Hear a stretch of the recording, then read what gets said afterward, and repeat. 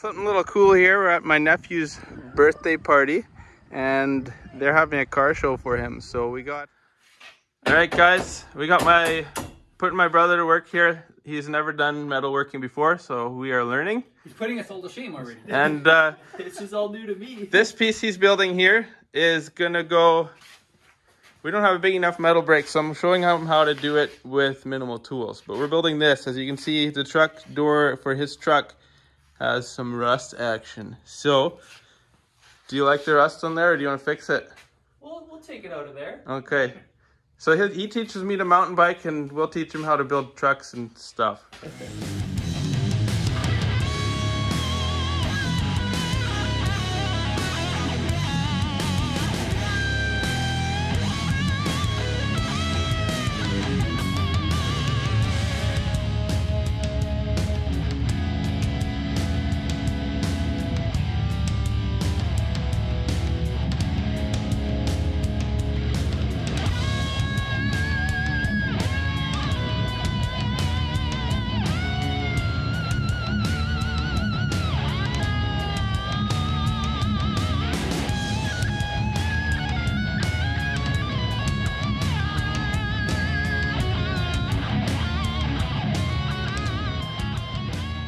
Alright guys, I got my dad and my brother Jordan down. Dad's enjoying the Tim Hortons over there. I'm doing the hardest. So, when it comes to projects, we kind of help each other out.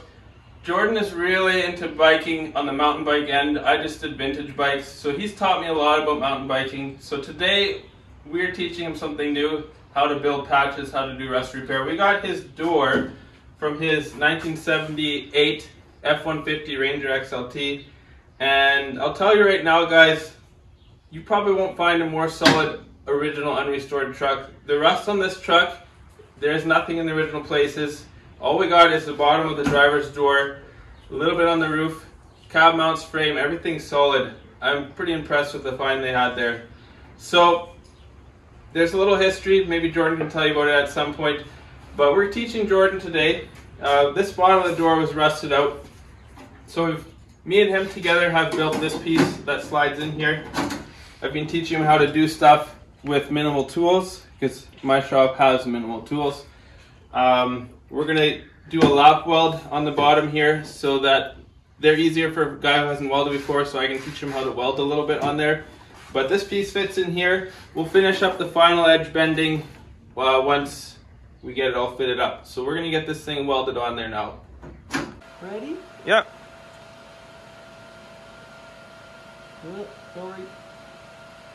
And go at your comfortable pace.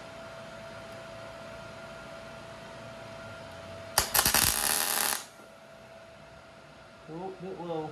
That's okay. They say if you're a bad welder, you can be a good grinder.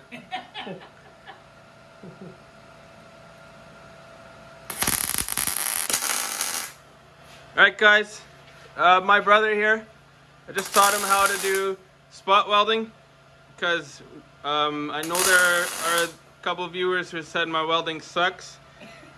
Now here's the thing that you may not know with auto body welding. You cannot run with a MIG on, we're using 18 gauge, you cannot run continuous bead. You got to separate them about, I go about 1.5 inches to 2 inches, and then you keep filling the gaps, you move across the panel. So yes, it won't look good, but if you want to warp your panels, be my guest, run a continuous pretty bead. So not trying to sound rude, that's just it's got to be done that way. If you're running TIG, I'm thinking you can do it, control your heat a little better. But my brother has never welded before, so we're teaching him auto body welding. And so here he is filling the gaps right now, and he's doing a really good job.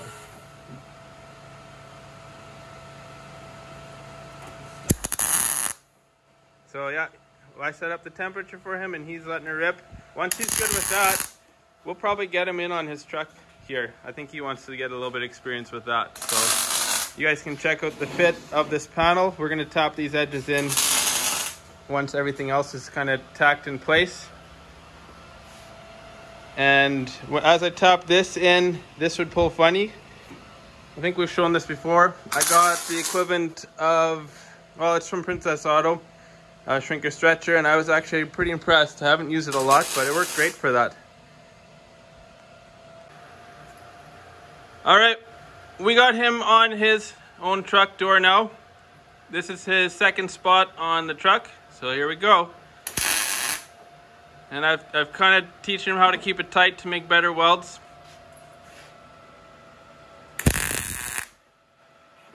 And he's doing great, guys. Oop.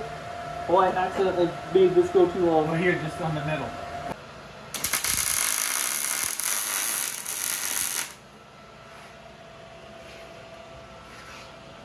I think this bolt was probably used for a long time, you think? I think so. Is this a right or left-handed device? It's going. It's oh yeah, for you, he's lefty. Should I hold? right, guys. This was rusted out, so we're gonna working on this patch here. I'm gonna weld her in place. All right, guys, girls, we've got this welded in. My brother did all of these welds. I built this corner. You had to head out, so we built this corner here and got it straight as an arrow, probably straighter than factory would have been. Put the hole back in here for mounting the clips. So we gotta do the other side now. Get that fixed up and it'll be good. We can then do body work on it. We're on day 2 of this project and we're basically building the bottom of the door because it's rusty and we want to make sure it doesn't come back. So he's built a patch here. We're gonna cut off the old with the clamps on so we get it right, and then we'll remove the old steel and weld the new one in.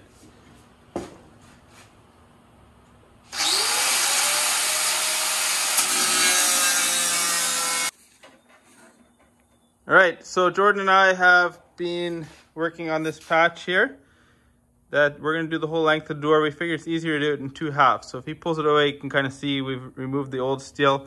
This is all brand new underneath here. We did that last time we were hanging out.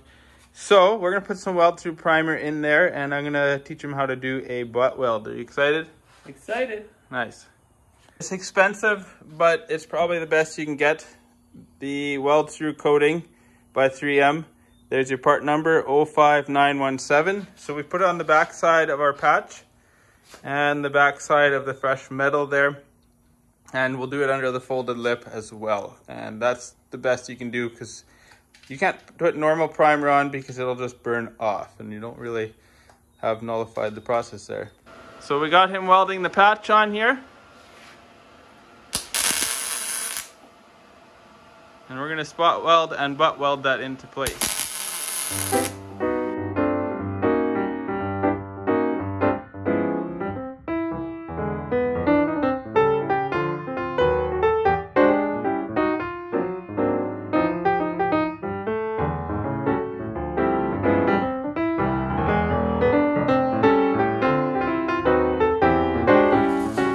Okay, we're back on Jordan's truck, and we tore the truck apart. Fenders, doors, hood, tailgate, locks have come off yet. If you have to see this, you will not believe it. This is a 40-plus-year-old truck. Let's see if we got some better light here. Where these are usually all rusted away, this is like brand new in here. No rust repair on that guy. Nothing. Look at that, eh? And that's the color he's going with now? The original color, yep. So yeah, I think you've been block sanding a bunch and prepping all the parts individually, hey? Every part has been done individually. Every part is straight. I spent a good amount of time in there. This is the door. This is the one where we rebuilt the bottom, right? Yes, and it looks fantastic. We got the kids playing in the background. They're pretty happy. So all the body, did we rebuild the whole bottom on this one? Yep. So yeah, he's already done all the body work. Needs a final block sand, I believe, right? Yeah.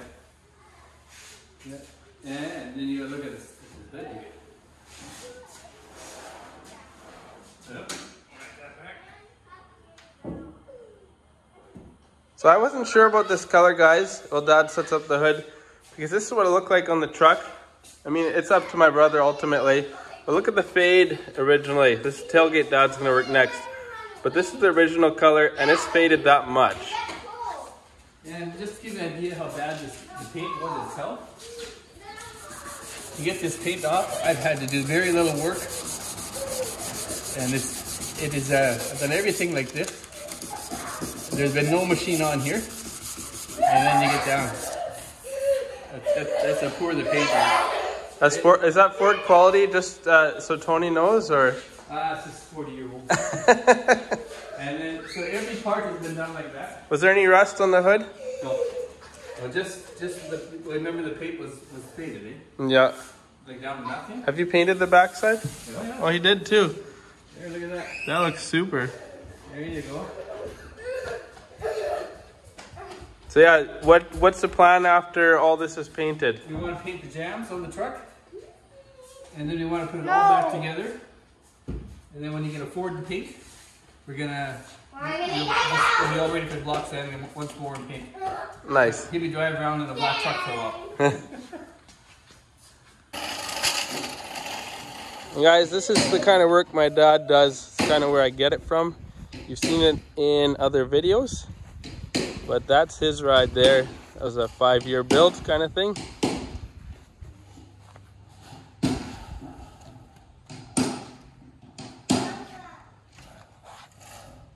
Some of this is from the curb. I think if you tap them, that's a nice body hammer you have there. There's a two over there.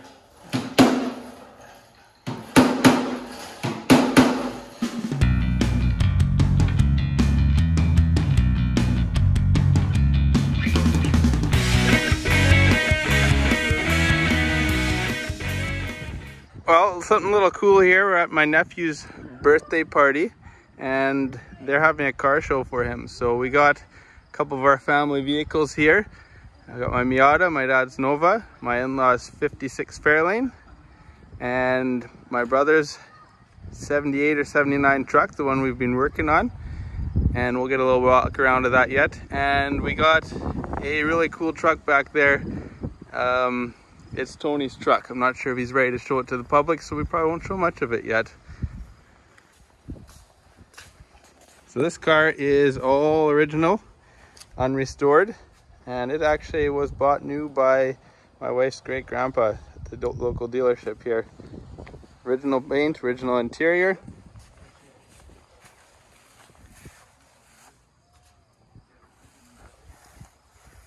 Basically, this car, if it was raining, it wouldn't go to church on Sunday.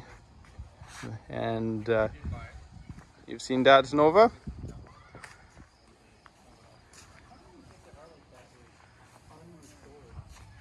So with all the work we've been doing on Jordan's truck, Dad's got it all in primer now. I think it's gonna be running like this for a little while. You want to talk about it a little bit? And it is all ready for paint. Inside's done. You can check it out. Colors are good. Original interior, guys. And that's the color it's gonna be. He's got the jams painted already. And this is the original. Right down to the. Pick it up for a second. There you go. Engine base done or what? Yeah, all done. Tony gets it next week. And he's doing some work on it, right? He's putting all new hoses, be it heater, fuel, new fuel tank coming in. You thought it needed a fuel pump at one point? I put a fuel pump on. There just happened to be just a small hole in the gas line. It doesn't work so good. It sucks air better than it does fuel, right? So we just fixed that and it was ready to go. But we're putting the new tank on because it was sitting for so long. But that's an original. Right down to this nice little air conditioning piece here. Factory air in a 400. That's gonna work in short order too, I'm guessing, hey? It was already cooling. It was? Yeah. Is it charged up already? He has it, right now I think it's overfilled, so he has to change it a bit. Oh, okay. Oh. Yeah, so a sweet pair of old Fords here. And that's my nephew there who's having the birthday. Are you excited for your car show? Yeah. Yeah? used to doing this all day though. There you go. Hey, how do you feel about your truck? I'm real excited about the truck. Nice. Looking good. So I guess our next adventure is we got to take it mountain biking. Yeah, I got the tailgate pad in the garage there. Oh, that came already? You betcha. Right on. Toss the bikes in the back. Be fun. Sweet. So yeah, we like to do mountain biking, as you know. He's got a bit of a fun bike collection going on here. His shop is definitely meticulous compared to mine. Like, check out how he keeps his tools. So yeah, as far as that truck goes, we're not really going to show much of it, but if you want to see a feature on it, you probably should give a shout out in the comments. All I'll say is it's probably one of the fastest vehicles in town here, even though it don't look like it. So I can vouch for that. You can vouch for that. Oh, yeah. I also can. And all four smoking at the same time. yeah, all four smoking at the same time, and it doesn't have seatbelts because it actually doesn't need it, being the age that it is. But we're going to call that a wrap here on Jordan's build until we get to painting it. I guess when that comes along, we'll be on that. So until next time, guys, we'll talk to you later.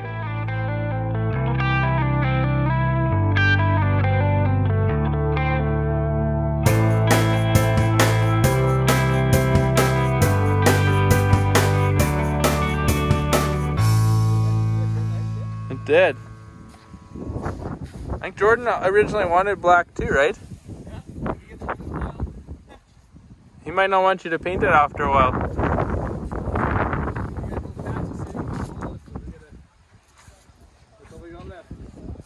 The driveway looks so cool though right now.